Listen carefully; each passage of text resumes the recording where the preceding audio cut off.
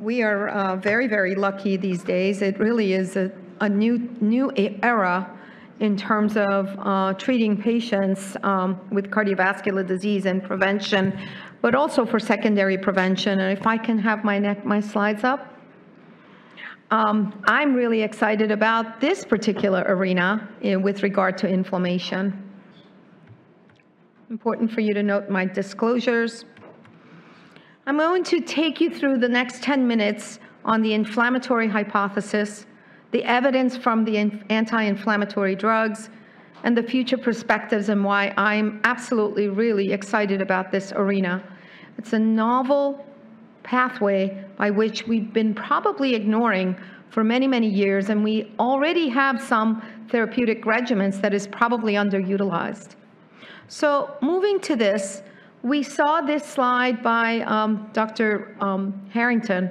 He showed us the tremendous decline, but that flattening in that end of the curve is what is really, really disturbing, and the fact that there is maybe and perhaps an uptick.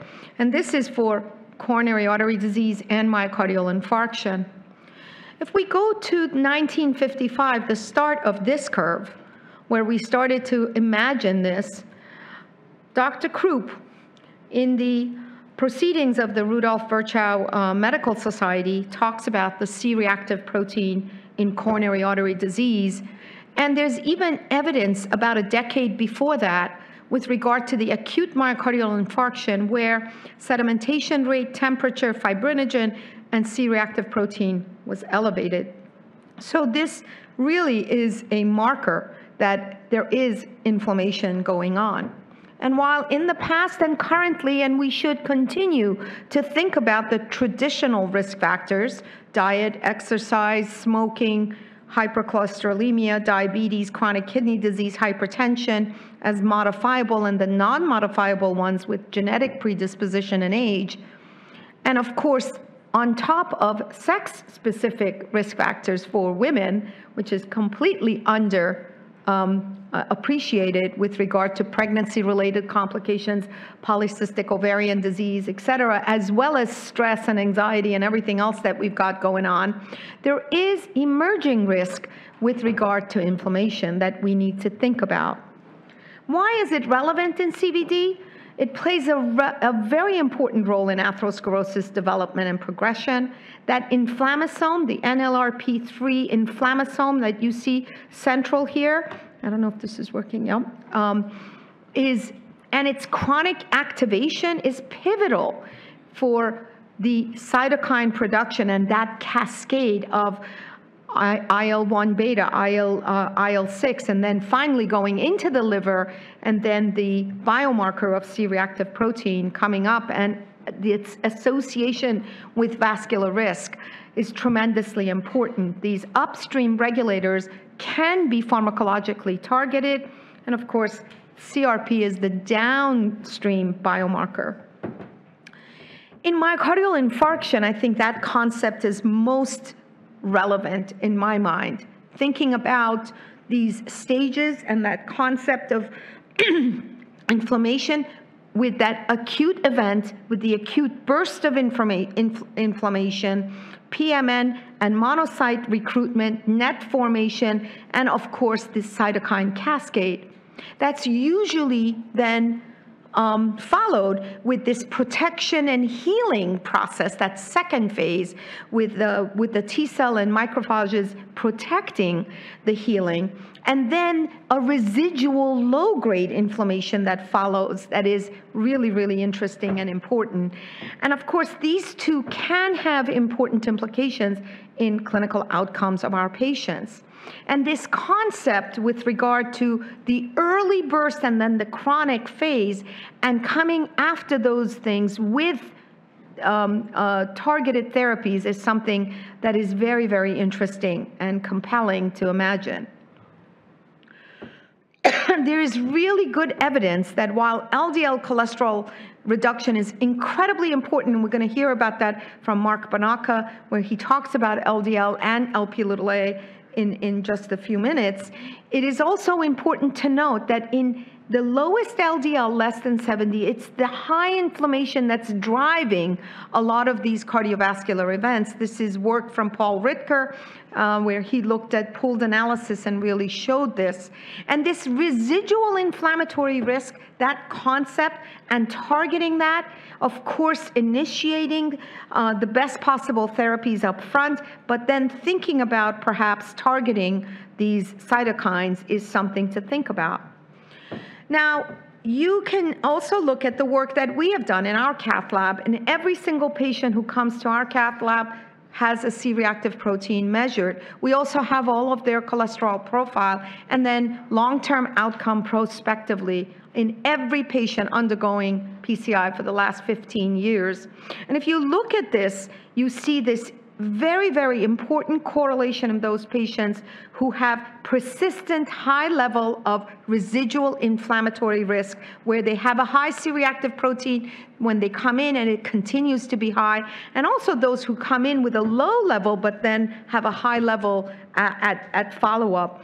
And this is a very, very important response, that we published this. And then from this database, we were able to look at this for the effect of C-reactive protein after complex intervention in different BMIs, in CKD, in high bleeding risk patients, age and sex and diabetes, all of these correlating in all of these subgroups of patients undergoing PCI, all this work being published from our cath lab. What do we know about some of the anti-inflammatory studies?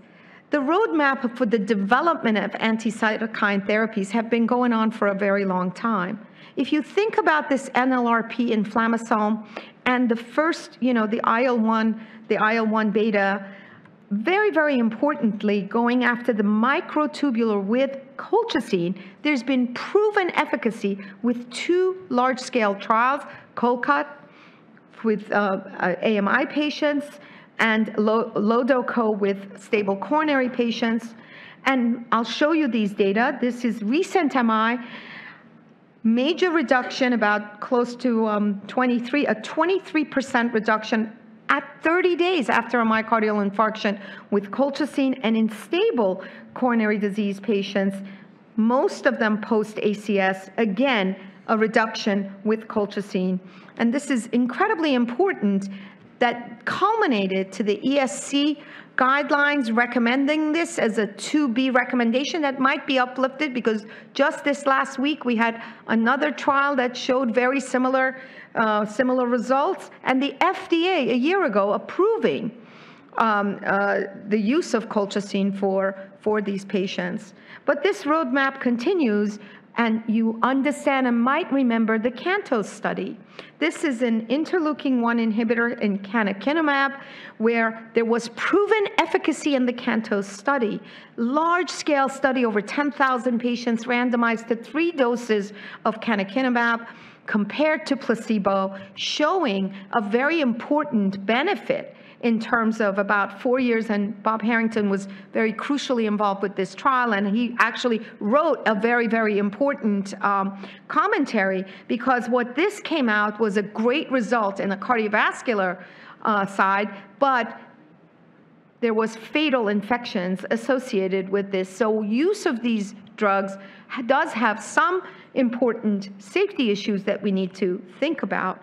But if you look at CANTOS and look at the IL-6 measurements, where these patients had excellent results were in those patients who had a on-treatment reduction of their interleukin-6 levels. So it makes you think about maybe IL-6 could be an important target.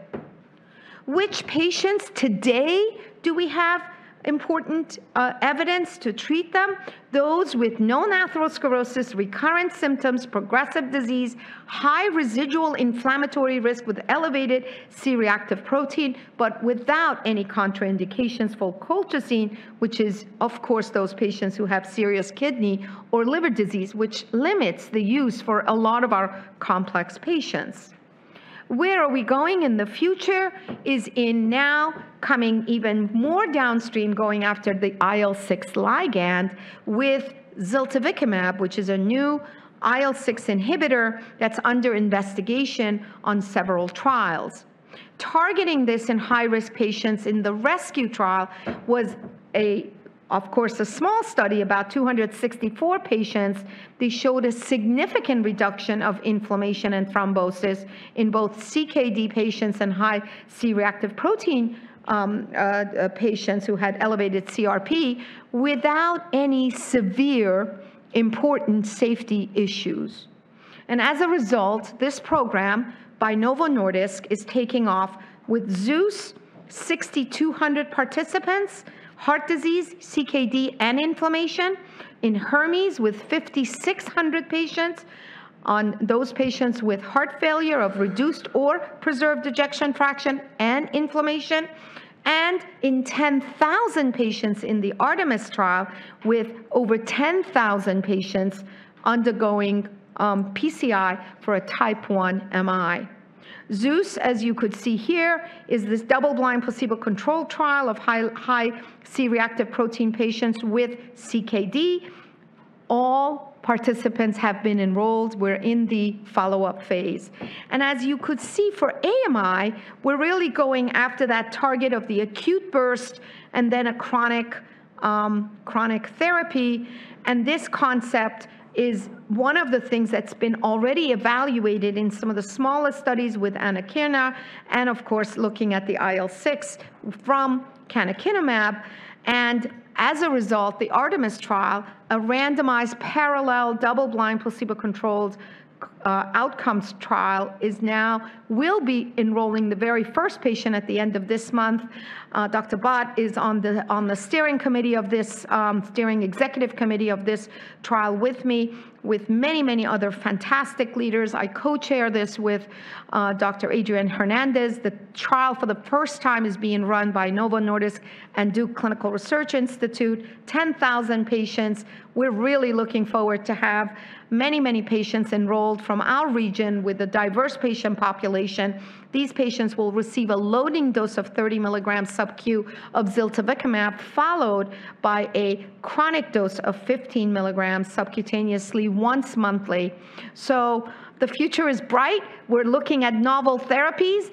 You could stop getting tired about antiplatelet and antithrombotic therapies, but although there are factor 11 studies that are ongoing, that will be yet another target for us to imagine. Thank you so much for your attention.